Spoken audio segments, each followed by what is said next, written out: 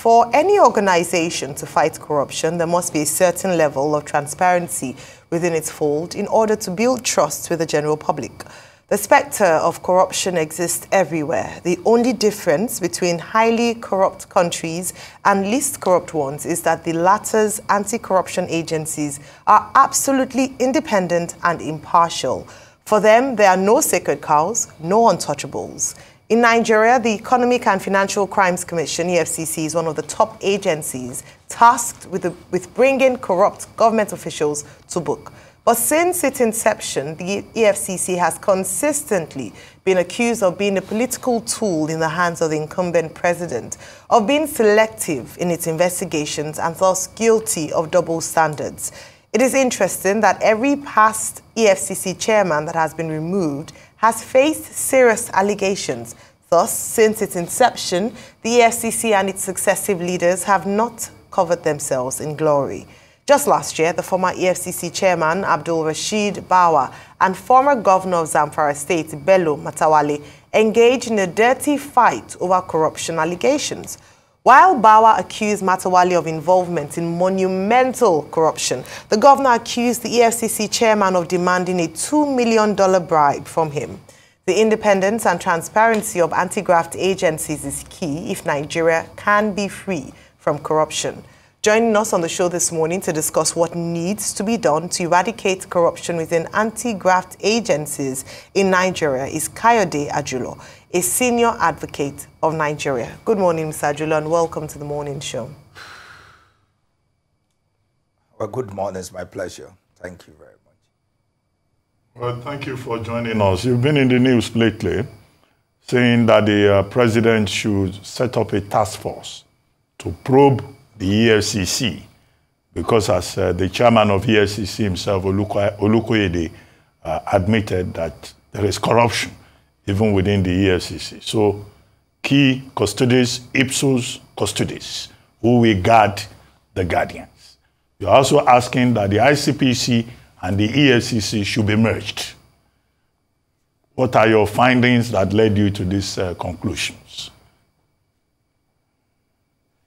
Well, thank you very much. I think one of the things to make society great is for the citizenry to be discerning, to be hope, and to ensure that the right thing is done. We can't all choose to sleep and to be silenced. When we talk of EFCC, I think I need to make a little recourse to history, how we got to where we are. If you remember 2019, when the President Obasanjo came in, to 2002, there are a lot of conferences, seminars, severally to discuss how issue of Nigeria, because as at that time, Nigeria happened to be one of the 23 states where there are non-compliance with all this issue of money laundering and all those policy that can reduce corruption, and particularly financial crime. And exactly 2002, there was a bill that was sent to the National Assembly where that's EFCC Act. Then 2003, EFCC started its operation. The very essence of EFCC at that time is to ensure that financial crimes are to be eradicated, not only investigating financial crime, but to ensure that there is intelligence to ensure that all those sleaze has to be nipped in the bud, and where it is occurred, there must be a stop to it, and they must be, all those who are guilty, who are charged, must be prosecuted. And as at that time, if you remember, that's when we have the names of Ade Bendes, Ajidua, the like of Anna Jembas, all those in Zeribes and Coast. Those are the time when EFCC are really working.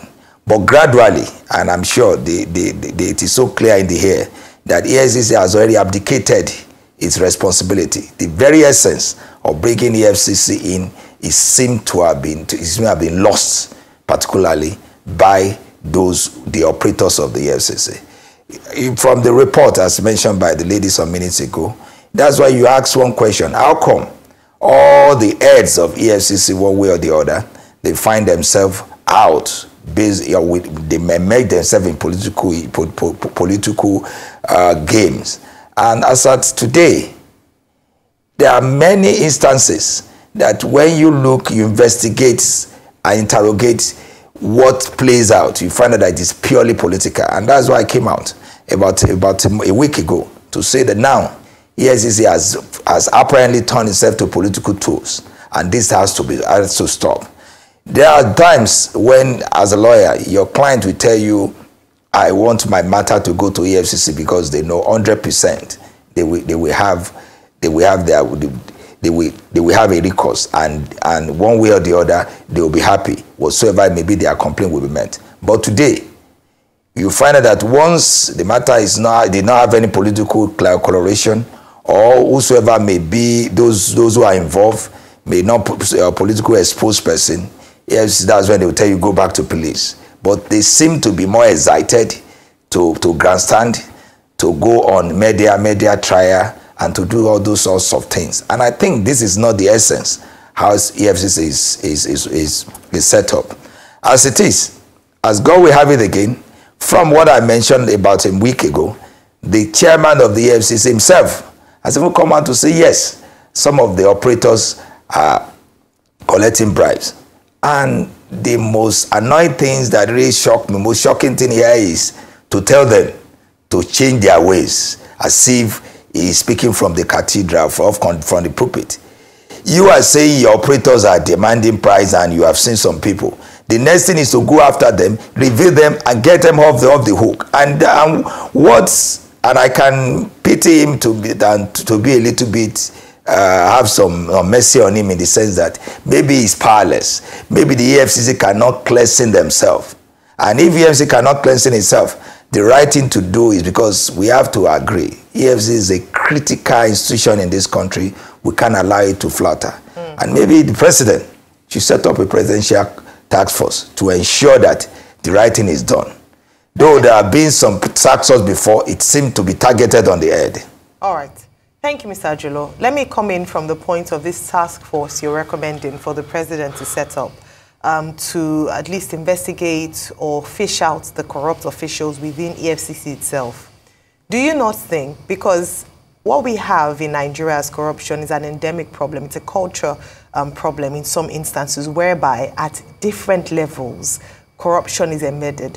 What is the guarantee that this presidential task force will itself not have corrupt officers that need another task force to oversee?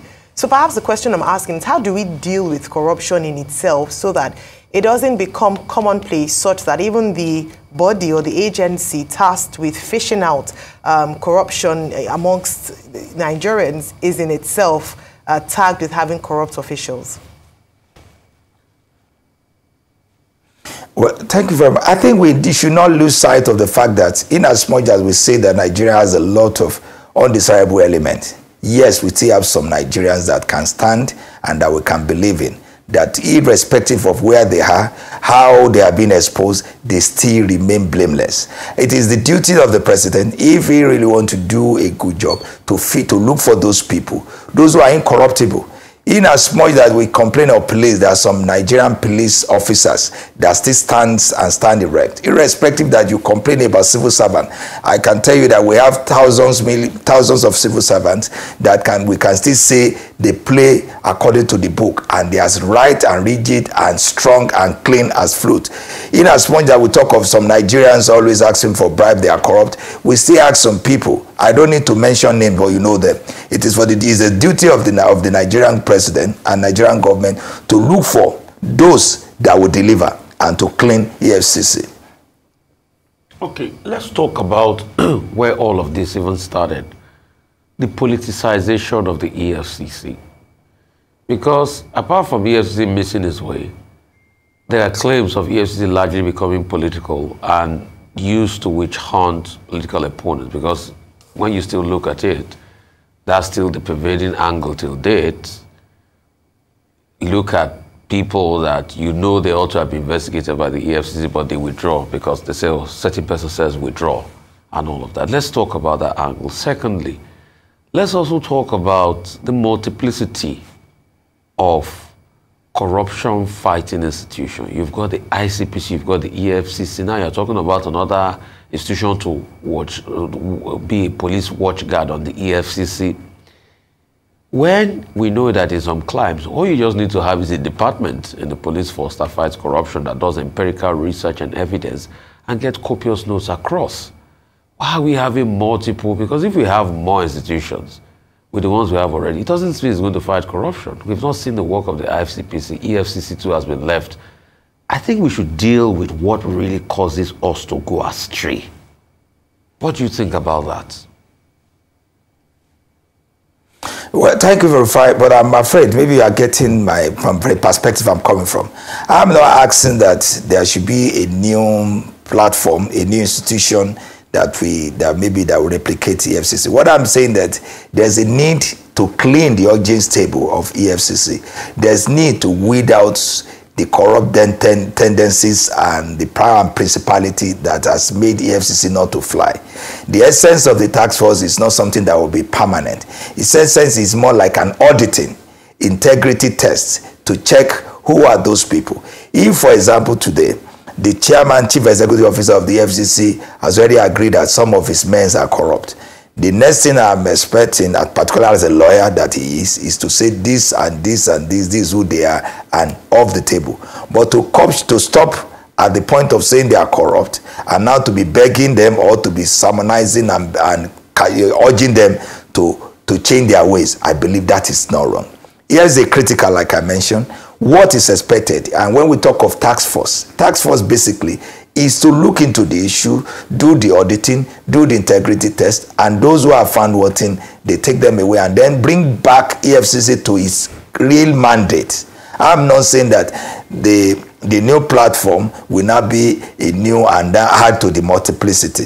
And yes, I can agree with you that when we talked of those who are fighting the law enforcement agency, there are so much. But I don't think that is the problem. Nigeria is faced with a lot of problems. There's a need to look for those that will clear that problem. Yes, we talk of police. Don't forget that police have special fraud unit, which is more like EFCC. We have the ICPC, and in some areas we have. Well, even let me even use this opportunity. You'll be shocked to know the number of personnel we have in the police. We need to even ask people, whereas a lot of people are walking around the street doing nothing. People are running away. We need to add more. And apart from that, the ICPC too, they need more personnel. EFCC too, they need more personnel. So the question is, I have no problem with whether there are multiplicity of the anti-corrupt agencies. Yes, even if I have my way, I will even ask that we need to have more. But what matters most is to keep the eyes on the ball. What is their function? What is their duty? Not that they turn themselves to political tool. Like the Zamfara you mentioned, the one of you mentioned earlier. 2 days to giving a Supreme Court giving judgment in one of them. Quickly, EFCC started running after one. Immediately, the Supreme Court gave the judgment, and it favored that you run after the rival and start saying he must be prosecuted. Is that what the EFCC have been reduced to? I think that's what it is. And this is somebody who happened to be a minister. Before you become a minister, you must have gone through some security checks. So are we now saying that there's no security check? Or where is the EFCC as at that time of the security check to do the right thing? If you remember, there is a minister that was stopped because of some institution to raise their security position and to say no. Why can't they do that before making a minister? Because so it has to be, the pendulum has to shift as it affects his political fortune. That is not the way, and I'm sure that is not the EFCC that we plan and we envisage for the country. Okay, let's interrogate this issue about proposed merger of EFCC and ICPC, because you were quoted as having proposed that, and you are not alone.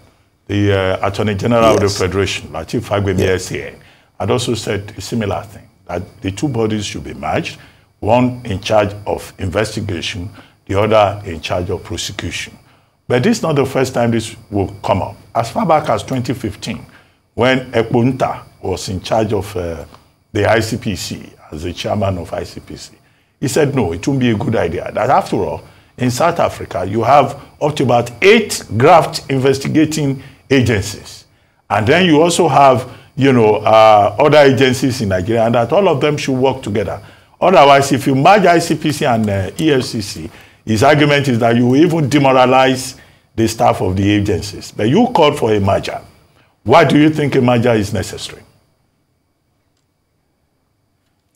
Well, maybe maybe it has to be with miscomprehension of what I'm trying to say. Yes, today, by the time you compare EFCC and ICPC, I am not a salesman on any of them, but you can see the difference is so clear, particularly the day their procedure.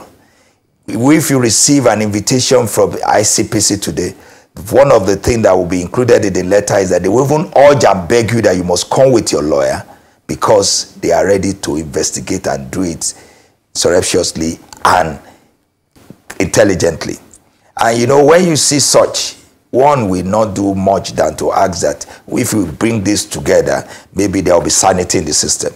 But if I must tell you the truth, my idea and what I'm proposing is even to have the merger would be like we have a central body and have different agencies. I did not see anything wrong if the Attorney General, the Honorable Attorney General, should propose for two merger with one doing. I would propose that we have merger with about 6 different agencies. Here we are talking of the investigation, we are talking of prosecution, forgetting that most of the proceeds of crime and most of this property has to be managed.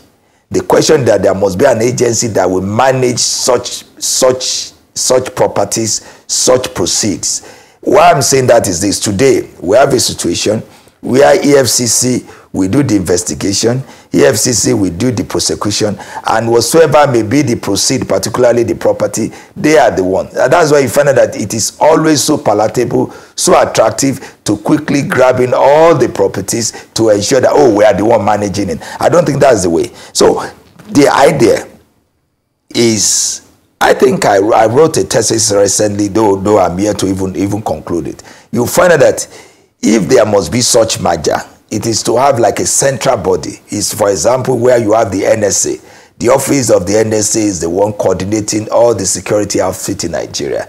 My idea of merger is to have the office, one office that will coordinate all the financial crimes in Nigeria, and you have different agencies, almost 8. I think that is 8 I have in that the thesis. That 8 we face 1 or 2 each of those departments. We are talking of prosecution, and don't forget, apart from prosecution, there is one about intelligence gathering. Nobody is even talking about that. An agency of financial crime will be like NIA, like SSS, that there is to gather intelligence. That will be one. Then we have the issue of investigation. That is when it comes to issue of commission of crime. I remember there was a time I was speaking with one of the former head of the ICPC. He told me that one of his main cardinal points is to ensure that we should not be talking of commission of crime, that the ICPC should be able to be in a situation to ensure that all the crime to be committed is nipped in the bud. And I agree with him. Such, there must be more like an agency to ensure that it's like we're talking of coup.